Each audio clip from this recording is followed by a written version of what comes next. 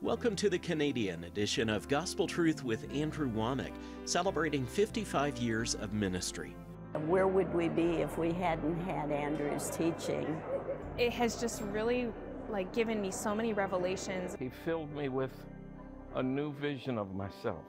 I'm so grateful that he has been obedient to the calling that God has placed on his life. And now, here's Andrew. Welcome to our Thursday's broadcast of the Gospel Truth. Today I'm continuing to teach on a series that I started nearly 3 weeks ago, teaching on spirit, soul, and body. This is a book that I wrote a long time ago, but this is the revelation that the Lord used. I think it was back about 1971 or 72. And this has become a foundation of everything that God has taught me. This has just totally, radically changed my life. And there's no way that I can go back through everything that I've been teaching. I am giving that book away, and I would encourage you to please take advantage of it. If I had your address, I'd send it to you free. Amen. I just really want you to have it. And we also have it in Spanish. We have it in USB, DVD, CDs, audio Bible, and even a video illustrated teaching on this.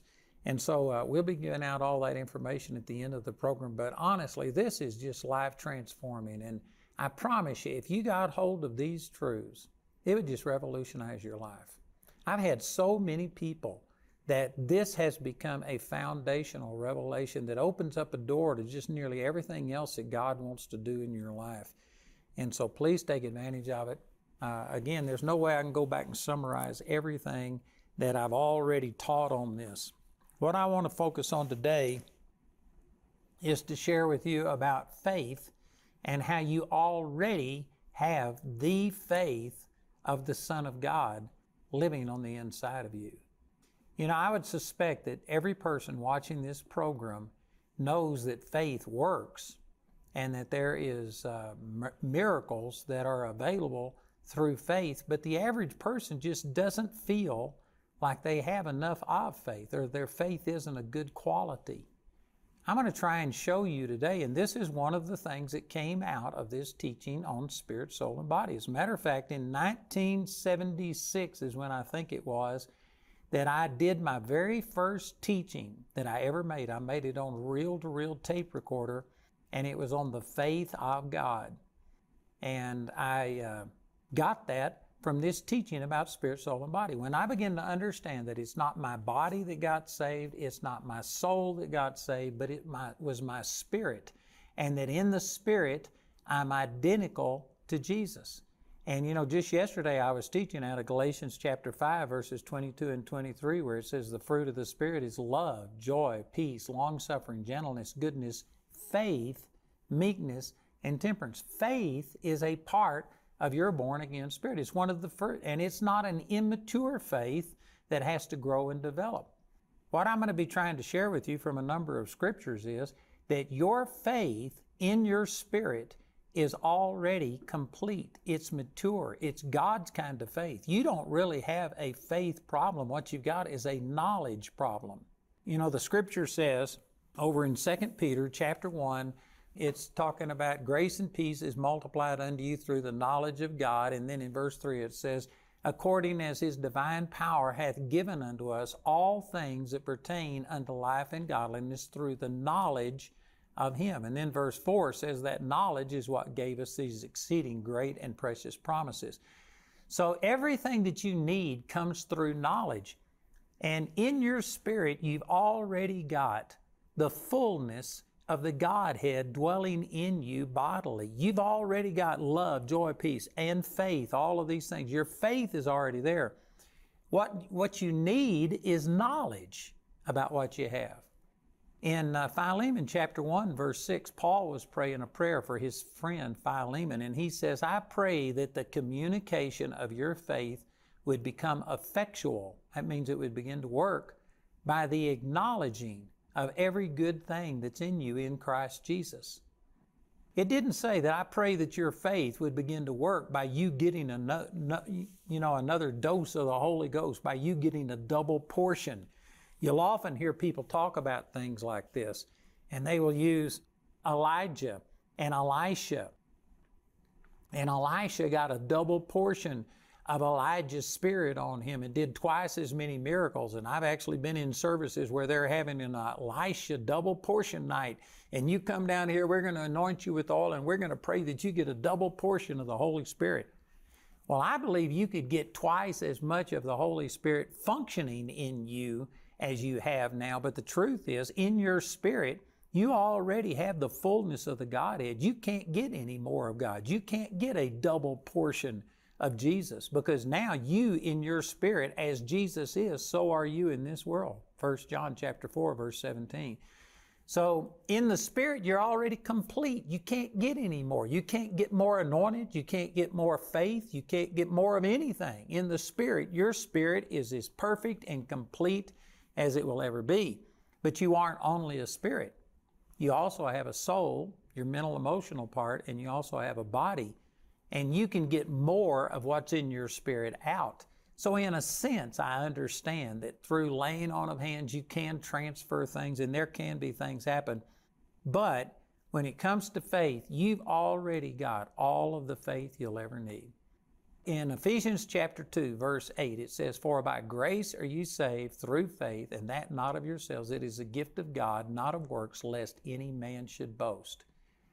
So you are born again by faith in what Jesus did. And that faith is not of yourselves.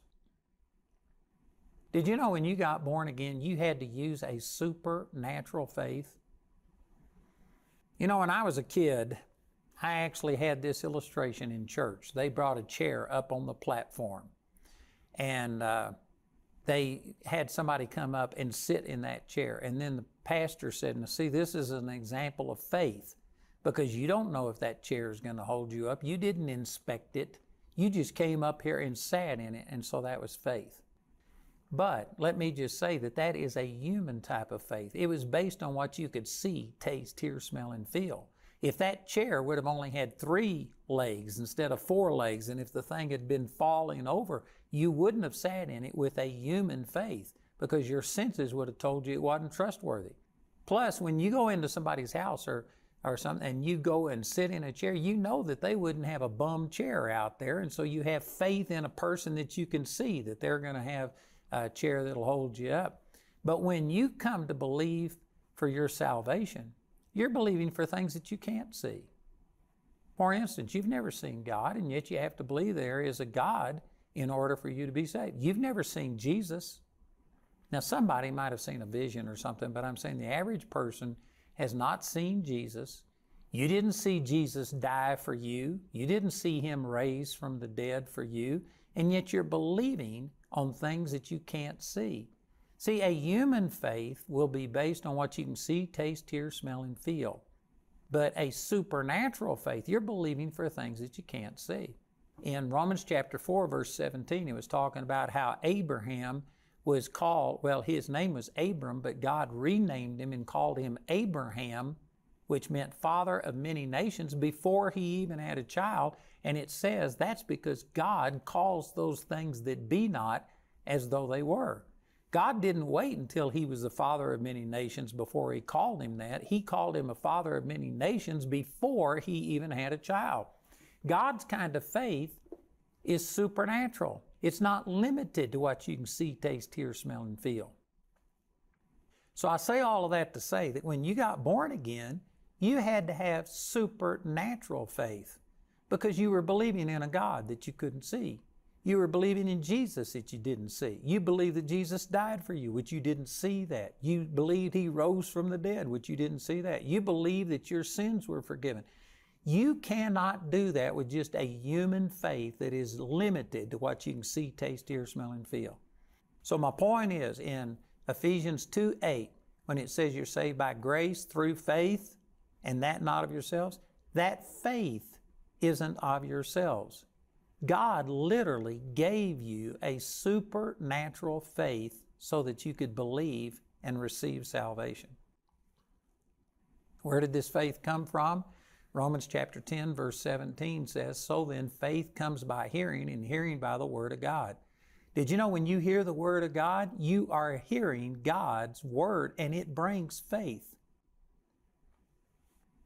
You know, this is kind of a strange way of thinking of things, but sometimes I'm a little strange in the way I think. But if you could imagine that every time a person speaks Scripture out of their mouth, if you could imagine that that's a little container or something, and inside of those words is God's kind of faith. When I'm speaking, when I'm quoting these Scriptures, did you know that God is extending His faith to you through the Word? Faith comes by hearing, and hearing by the Word of God. And if you will open up your heart and receive it, then this faith that I'm speaking by quoting the Word, it literally can impart this supernatural faith to you where you can believe and receive things that you can't see or feel. This is how faith comes. And so when you got born again, according to Ephesians 2:8, you were saved by grace. That's what God does for you, independent of you, through faith. Faith is your positive response to what God has already done through grace. And that faith, to receive that, came by hearing the Word of God.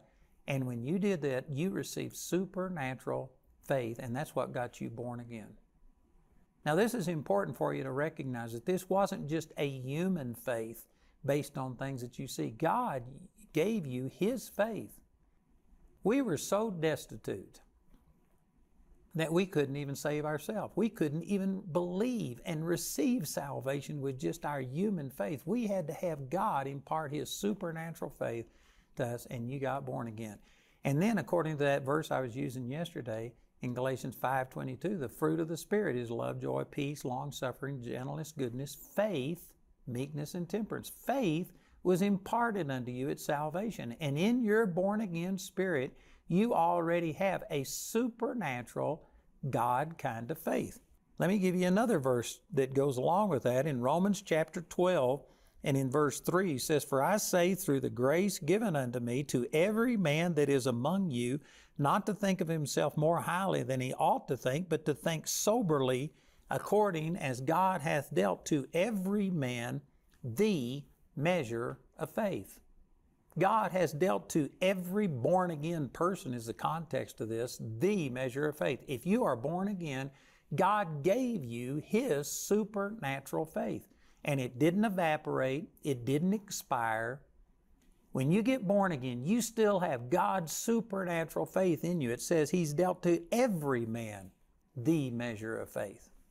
You know, I'm aware that not everybody uses the King James Bible, and many of you, if you use the NIV and some of the other translations, they will say God has dealt to every man a measure of faith.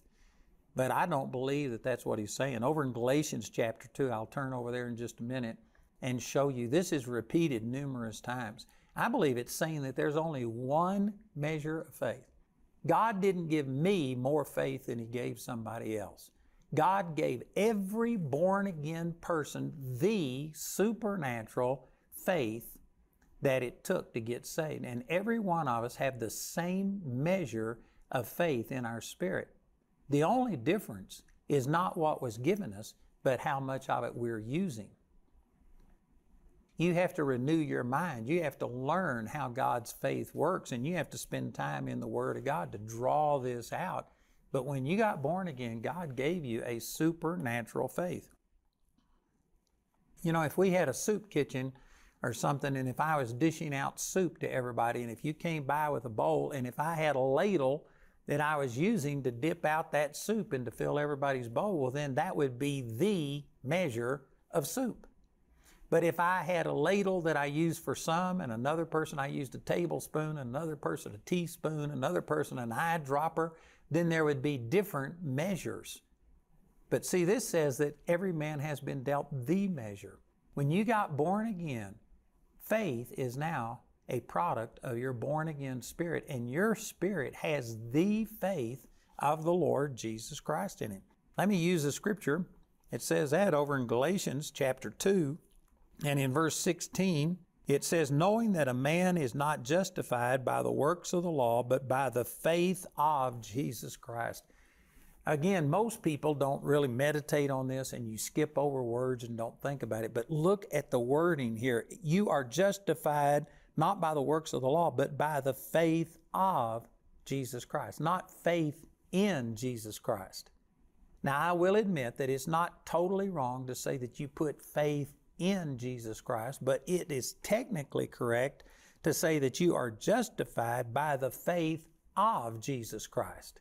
It was what Jesus did. It was His faith, and it goes on to say, even we have believed in Jesus Christ that we might be justified by the faith of Christ. Again, right here it says that we have faith in Jesus Christ, but then twice it says that we are justified by the faith of Jesus Christ and not by works of the law, for by the works of the law no flesh shall be justified. And then he goes on to say in verse 20, I am crucified with Christ, nevertheless I live, yet not I, but Christ liveth in me, and the life which I now live in the flesh, I live by the faith of the Son of God, who loved me and gave Himself for me. Now again, there are some translations that'll say, well, we are justified by faith in the Son of God. But this says we are justified by the faith of the Son of God, and if you take it in its context, verse 16, there's twice that it talks about faith of Jesus. Faith by the faith of Jesus, not just faith in Jesus. So the point that I'm making is that when you got born again, you couldn't even receive salvation with just human faith because there isn't any physical, tangible proof. You didn't see Jesus crucified, you didn't see Him resurrected, and you can only believe for things that you can see, taste, hear, smell, and feel if you are just going by your human faith. But you had to believe for a supernatural faith. You had to believe for things that you couldn't see. So God gave you His faith by you hearing the Word of God. Those words contained faith, and you took God's faith. You took the faith that was in His promises and believed. And if you are truly born again, then you used God's supernatural faith. And according to Romans chapter 12, verse 3, and Galatians chapter 2, verse 20, you have the measure of faith. Not an inferior faith. It's not a baby faith. It's not a seed faith. In your spirit, you have the supernatural, complete, mature faith of Jesus. It's already there. And going back to Philemon chapter 1, verse 6, you have to acknowledge that faith, what you have, in order for that faith to begin to be effectual. So most people approach God and say, oh God, I know faith works. I just don't have any of it. My faith is weak. My faith is immature. As long as you're thinking that, you're never going to have boldness to be authoritative and to really use your faith. You need to start recognizing that when you got born again, you used God's faith to get born again, and that faith was given unto you. It is yours, and it is the measure of faith. You have the same faith that all of the apostles had. Matter of fact, the Apostle Peter said this over in 2 Peter chapter 1. Let me just turn over and read this. 2 Peter chapter 1, and in verse 1, it says, Simon Peter, a servant and an apostle of Jesus Christ, to them that have obtained like precious faith with us through the righteousness of God and of our Savior, Jesus Christ. Peter wrote to people who have like precious faith with Him. And how did they get it? Through the righteousness of God and of Jesus our Lord. This is not talking about through your holiness, through your fasting, through your prayer, and through all of these things you came up with this supernatural faith. No, it was just given to you at salvation. And Peter says it to those who have obtained like precious faith.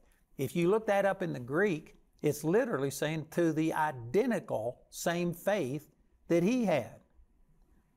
Peter is saying that you have the same faith that he had. Peter was able to walk by and his shadow would touch people and they would be healed. Did you know you have that kind of faith, that kind of power on the inside of you?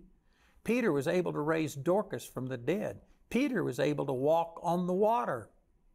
You have walking on the water, dead raising power on the inside of you. That's what Peter said. You have the like precious faith. If you say, well, that's not me, well, then tear 2 Peter out of your Bible, because it's written to people that have like precious faith. If you aren't accepting that you have like precious faith, well, then 2 Peter doesn't apply to you. Of course it applies to you. In your spirit, you already have faith. But That faith is according to knowledge. It goes on to say down here in verse 3, according as His divine power hath given unto us all things that pertain unto life and godliness through the knowledge of Him that hath called us to glory and virtue. If you don't know what you have, then you can't release it if you don't know that you have it. If you don't understand the laws that govern faith, and faith is governed by laws the same way that electricity is governed by laws, or that gravity is governed by laws, or aerodynamics, all of these things. There's laws in the natural realm. There's laws in the spiritual realm. But you have the supernatural faith of God. You do not have a faith problem. You've got a knowledge problem. First of all, we don't know what we have, and then even if you acknowledge that you have God's supernatural faith, you don't know how it works. Like there's so many spiritual laws. One of them is Proverbs 18:21. Death and life are in the power of the tongue, and they that love it shall eat the fruit thereof. And many people don't understand that faith is voice activated. Faith has to be released through words. And so they're speaking negative words. They're speaking what the doctor said, what the banker said, what the critics said, instead of what God said. And you don't understand, but you're hung by your tongue when you do that. And so it says in Proverbs 18:21, death and life are in the power of the tongue. Not just life, but death and life. So if you're speaking forth just your fears, if you're speaking forth just the doctor's prognosis, if you're speaking forth only what the banker has to say, and you aren't going by what God's Word has to say, you could be releasing death out of your mouth, and it'll work against you. But the truth is, you have faith on the inside of you, but it has to function through these laws. So look at it this way, that you don't have a faith problem. What you've got is a knowledge problem. The first thing you've got to do is start acknowledging what you have, and then you've got to start learning how faith works. You got to see how God used His faith, and you've got to start imitating. Genesis chapter 1, God said, let there be light, and there was light. He released His faith, His power through His words.